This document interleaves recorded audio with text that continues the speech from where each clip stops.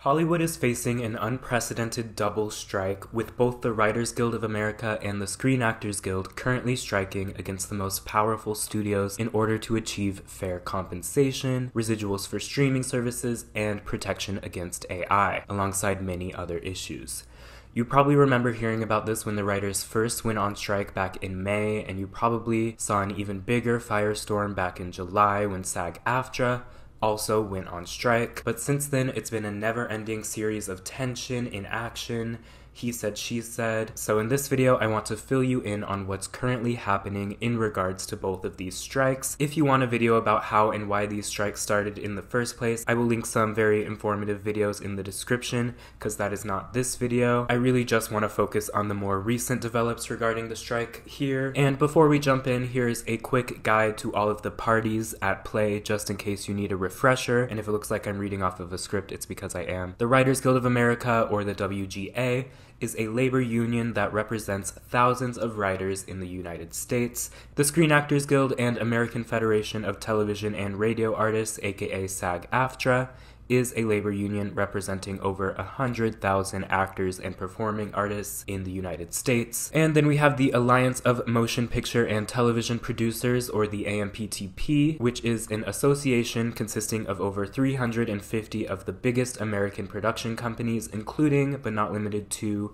Disney, Universal, Paramount, Warner Brothers, Netflix, Amazon Prime, and the major television networks. The AMPTP bargains on behalf of these companies as a collective, kind of like how the WGA and the SAG-AFTRA bargain on behalf of the writers and actors as a collective. So now let's get into these updates. Over the summer, talks between the WGA and the AMPTP have been few and far between, but their most recent formal meeting was on August 10th, where it seemed like there might have been some hope for a resolution. The WGA sent out a memo to its members stating that the AMPTP presented concessions in some areas, including better protections against the threat that AI poses to the jobs of writers. However, they also stated that the AMPTP was not really budging when it came to success-based residual payments from streaming services, which pretty much means exactly what it sounds like. Writers want to be paid more if a show that they work on ends up being a hit. That's the way residuals have worked in television, but when so much of the industry transitioned into streaming services, those residual rules did not really get implemented in any way. So if you were a writer who worked on one of Netflix's bigger hits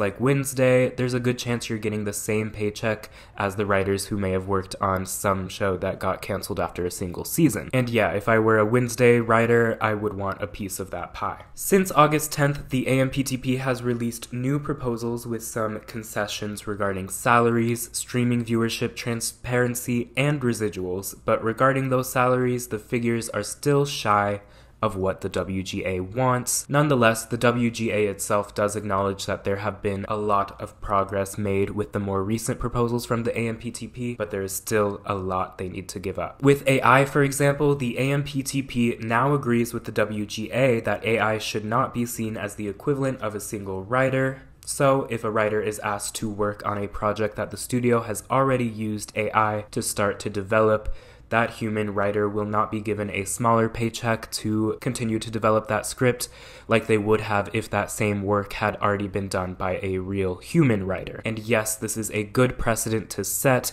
as it shows clearly that the work of AI is not equivalent to human work.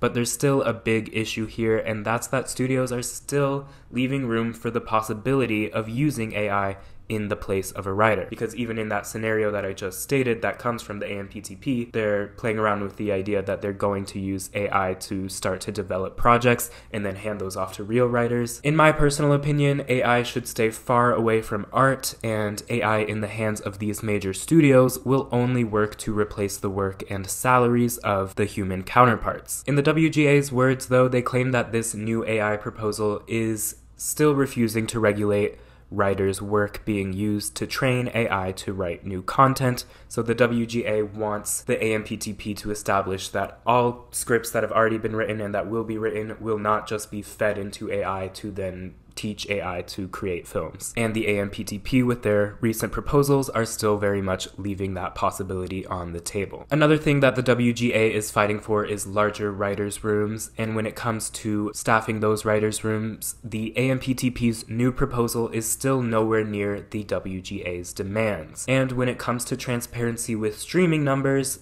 the AMPTP's proposal, which they claim to be a major concession, really provides no immediate or lasting fix to the issue of streaming residuals. The AMPTP agreed to give the WGA quarterly streaming reports so that the WGA can then use that data to form new proposals at a later date to then restructure the streaming residuals resume. So even though the studios likely have all the data from this year and years before, instead of using that data to restructure this major issue right now, the AMPTP is essentially saying, this is in your guys' hand. I know one of the main reasons you're striking is so we can define this new structure for streaming residuals, but how about we just give you the data in 4 months and we'll worry about it then. To me, this is an incredibly lazy proposal from the AMPTP when it comes to streaming residuals, because that will just make the issue of streaming residuals live in limbo for eternity, because God knows that once the WGA gets the AMPTP's quarterly reports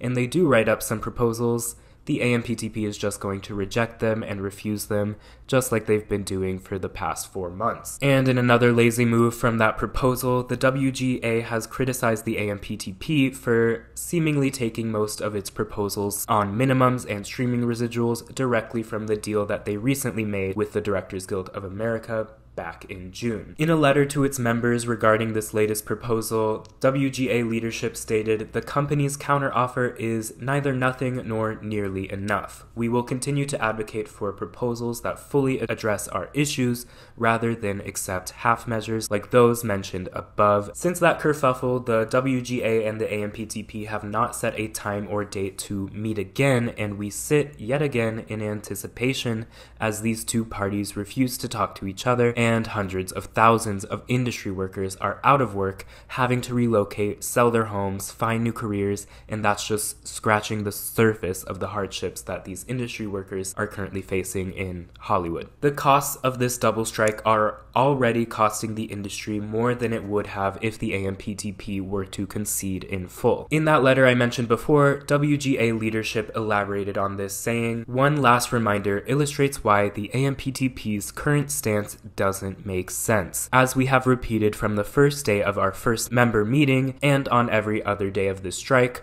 our demands are fair and reasonable, and the companies can afford them. Here is the cost to each company of our current asks on the table, including the addition of increased health funding to address the impact of the strike. Weigh this against the cost of not making a deal, the cost to 11,500 writers, to actors, crews, and drivers, to anyone who works in the industry and the business but is not on strike, to the economies of California and New York and everywhere film and television is made, to consumers, pension plans, and other shareholders, and to the companies themselves. It makes no sense, and everybody but the AMPTP knows it." In response to the complete production standstill that Hollywood is in, Warner Brothers has announced that they would suspend their deals with a number of high-profile producers, including J.J. Abrams and Mindy Kaling, to name a couple. As time continues to pass without deals being made, I suspect we'll start to see a lot more headlines like this, with deals being canceled, potentially even shows and movies being canceled. And when it comes to discussions between SAG-AFTRA and the AMPTP, there has been even less movement. One major area of controversy, though, has been Drew Barrymore's decision to continue production on her talk show without WGA writers, a decision the actress announced with a statement on her Instagram. While Barrymore insisted that the show would be in complete compliance with the SAG-AFTRA strike guidelines and that her show will not promote any struck work, the WGA obviously takes issue with the fact that writing work would inevitably be done on the show, and that would literally be scabbing in the terms of the writer's strike. On the matter, a WGA spokesperson said this: "The Drew Barrymore show is a WGA covered struck show. It has stayed off the air since the strike began on May 2nd, but has now unfortunately decided to return without its writers.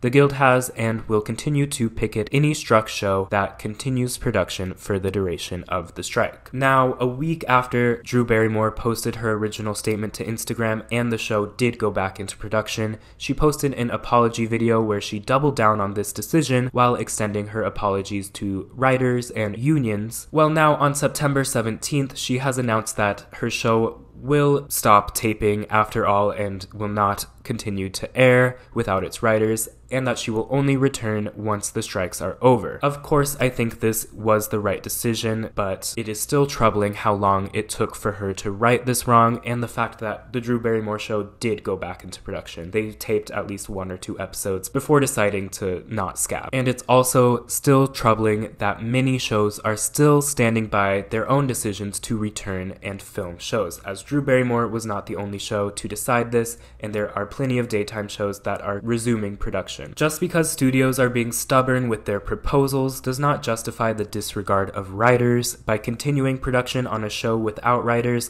American Horror Story, you are sending the message to the studios that they don't have to make a fair deal with writers. If they just hold out long enough, people like Drew Barrymore or like American Horror Story in the onset of the writer's strike will let go of their morals for the sake of everybody besides the writers going back to work. Not only that, but shows that are resuming filming are also letting every writer know that has previously worked on those shows that they are not worth standing up to the studios for. Like I said before, Drew Barrymore wasn't alone in her initial decision, as many daytime shows have returned without their WGA writers, including Jeopardy, The View, The Talk, Jennifer Hudson, among others. But then shows like Kelly Clarkson, SNL, and the major late-night talk shows are all still off of the air, seemingly in solidarity with the writers. In fact, those late-night hosts, Stephen Colbert, Jimmy Fallon, Jimmy Kimmel, Seth Meyers, and John Oliver have all joined together to do a podcast during this time in which the proceeds will go towards helping support the staffs of their shows which are not currently in production due to solidarity with the strikes. This video obviously has a bias towards the writers and actors on strike, so I encourage you all to take this information, do your own research, and form your own conclusions. Beware though, as there are some articles from pretty reputable sources that border on propaganda, so you really have to be critical while doing that research, even with sources that you may normally trust. The studios are powerful, as are the unions, and they are both doing the most to try and make themselves look like the good guys, because the reality is this is a very ugly situation. But at the end of the day, the studios are the ones that denied the majority of the WGA's initial offer, largely without any counter offers at the time. The studios are the people who have refused to return to the negotiating table throughout this entire process, and it's the studios who hold the power over everyone who is striking. Yes, almost the entire industry is out of work, even the people who aren't a part of the unions on strike. Yes, this is a horrible thing for these workers to experience, but it is not the writers who are causing this to happen. At any time, the studios could concede and still be billion-dollar companies, whereas if the writers gave up on their key points, they're accepting the decay of their career altogether. If writers' salaries continue to be unsustainable, then that career is no longer viable. Less creatives will be drawn to the industry, and as studios cannot let go of the possibility of utilizing AI in development of films, it's clear that the studios would not bat an eye if they had to replace their workers with robots. The bottom line is, for the writers and the actors on strike, this is life and death for their careers and the future of their crafts. For the studios, they are just trying to keep labor costs as low as they can, as they all dump millions and millions of dollars into a literal incinerator that they call streaming services. The streaming model is killing the studios, but none of them are able to fix this streaming model, and they're instead using the creatives as the scapegoats for their poor business practices. Alright, and as I'm editing this video, some news dropped. The AMPTP and the WGA have announced that they are set to meet again on Wednesday, so the day I uploaded this video. So hopefully there's more progress being made towards a resolution between the WGA and the AMPTP. Be sure to check my community tab, as I'm surely going to update you guys if anything comes out of this meeting on Wednesday. The AMPTP released a statement about this meeting stating every member company of the AMPTP is committed and eager to reach a fair deal and to working together with the WGA to end this strike. So let's hope the AMPTP has truly come to their senses and is ready to give up a lot more than they've been willing to so far. And then the next step, of course, would be to resolve things with SAG-AFTRA, which, like I said before, there's just not a lot of movement on that conflict. Alright, there you have it. I just wanted to give you all an update on these strikes as I have been all summer. If you have any questions, I will try my best to answer them in the comments below. It's definitely been a frustrating conflict to follow, and I wish the involved parties would just talk to each other and not spend months and months in silence. As you know, I've committed to not covering struck work on this channel in solidarity with the strikes. But as soon as a resolution comes, there are some videos I am very excited to share with you. So stay tuned, and like I said in my last videos, there are also some horror film favorites of mine that aren't classified as struck work that I will be posting videos on in the meantime. So subscribe for that, as well as more strike updates in my community tab as I've been doing all summer. And if you have the means to help out the industry workers who are out of work during these strikes, I will link the Entertainment Community Fund in the description below. And with that, thank you guys so much for watching, and I will see you guys next time.